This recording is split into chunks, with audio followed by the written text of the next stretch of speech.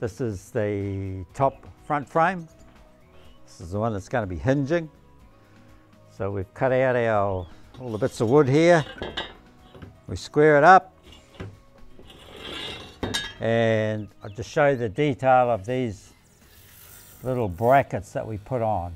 So we cut out a bit of sheet steel. This is fairly thin, but it's strong enough. And then we punch holes, plenty of holes in here so that we can put some little clouts in. And once it's square, we just nail that into position. So that's the steel brackets, and there's one in each corner, and then we do the same thing in the middle. Slightly different shape. So those are our brackets. Once we've done that, then it's time to put the first sheet of plastic on.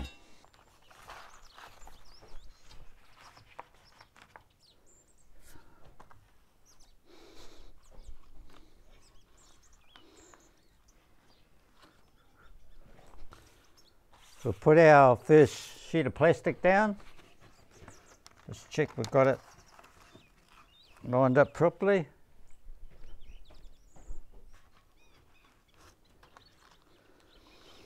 Down the bottom edge, I've cut it flush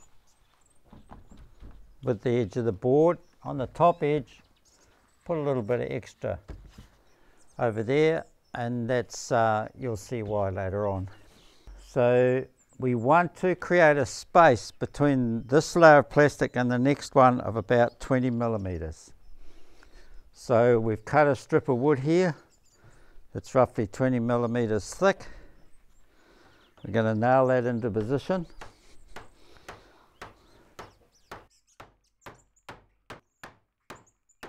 We're going to nail another strip of wood on. We've got a little bit of spare plastic on the edge, this edge, so we can pull it tight. Get it reasonably tight, it's not critical.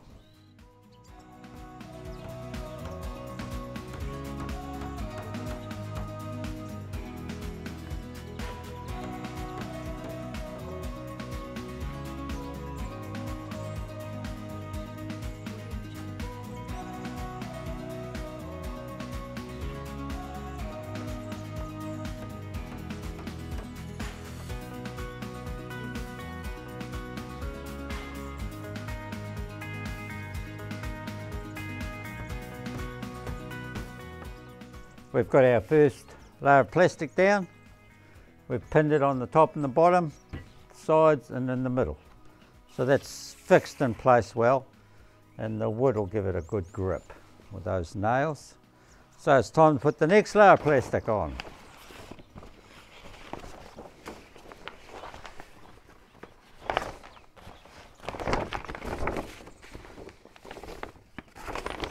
So we're going to have about a 20 millimeter gap between the two layers of plastic, which will slow down the transfer of heat.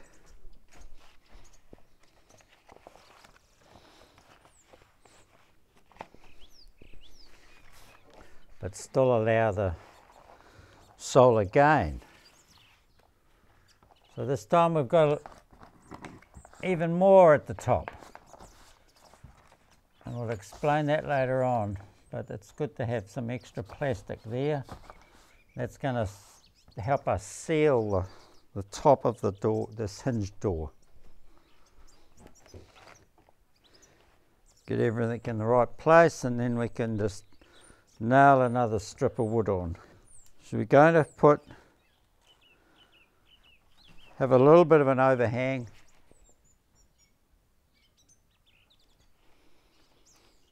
on the bottom, which means that the water will shed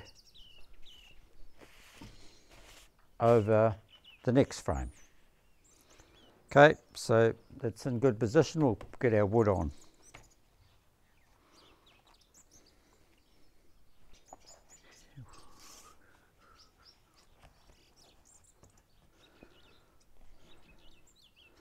So we'll use these strips of wood to pin down the second layer of plastic.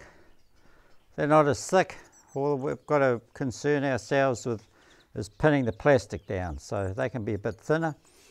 and I've pre-drilled some holes so that we can just screw that into place. First we'll tack it in the right position.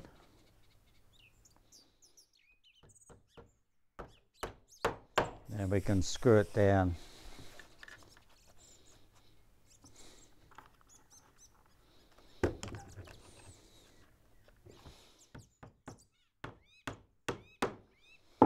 That's not going to move now. We can put our strips of wood on.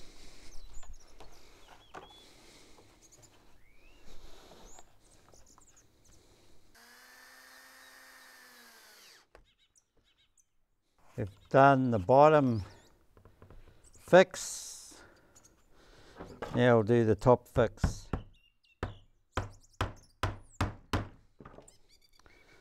Stretch the plastic out a little bit, just get it reasonably tight.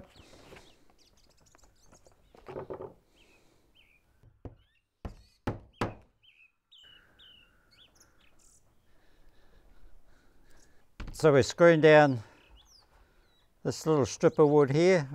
Usually what we do is we start at one end and then we'll line it up for the middle one and then line it up for the last one, because often there's a little bit of a bow in the wood.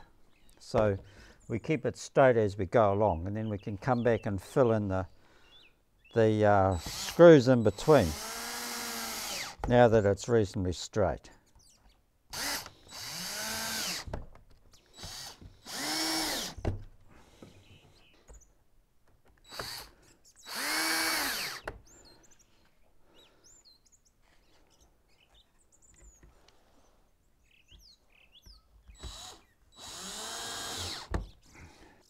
Okay, so we've built a solid frame to put the plastic on. We've put 2 strips of plastic down with a separation between the 2, and we've put a final finishing strip that's screwed on. So that's given us our door. Here's our first frame. We'll put the back frame up. We've slid it onto the steel that's coming out of our concrete foundations, and we're just going to bend those down. That'll stop it lifting up.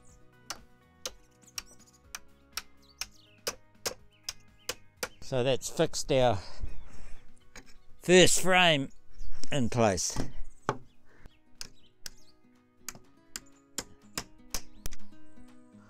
We'll get that vertical in a minute. Let's put the next frame up.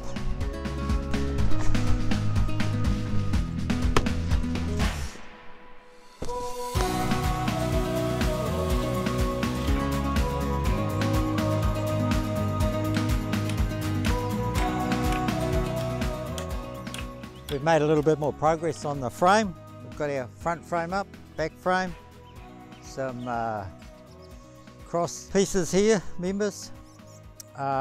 Everything's fixed on the foundations. We've got, this is our hinged door.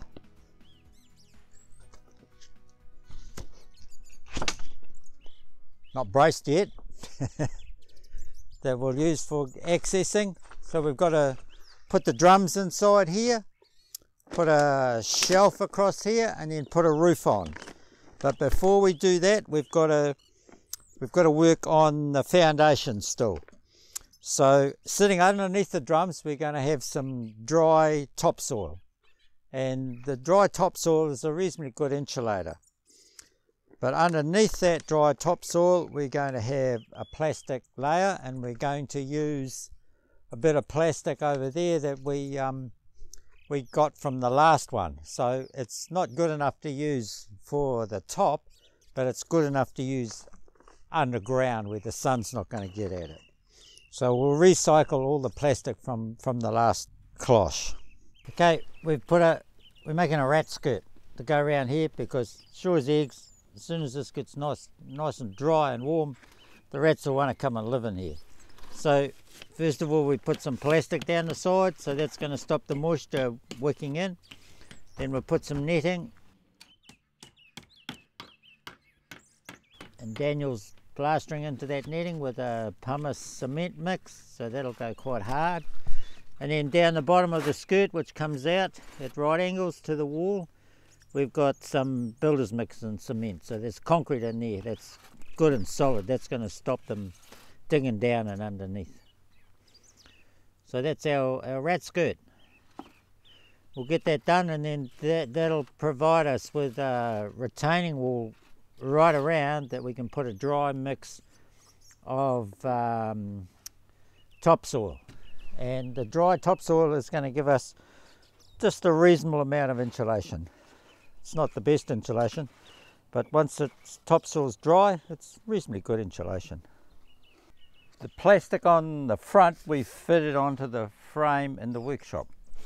The plastic on the sides here we fit in situ. So here's the main frame here. This is a 50 by 50 millimeter. We tack the plastic onto this frame, and then we tack a 20 millimeter strip to hold that plastic onto the frame. Then we put another layer of plastic, so that gives us our 20 millimeter gap for good insulation. And lastly, we put a thin strip of wood. It can be 20 millimeter too, but it doesn't need to be. In this case, it's about 10 millimeter. So we've got 2 strips of wood tacked onto the frame, and each one of them holds the plastic sheet on. So we repeat that technique on the back and on the roof. Same thing, all done in situ.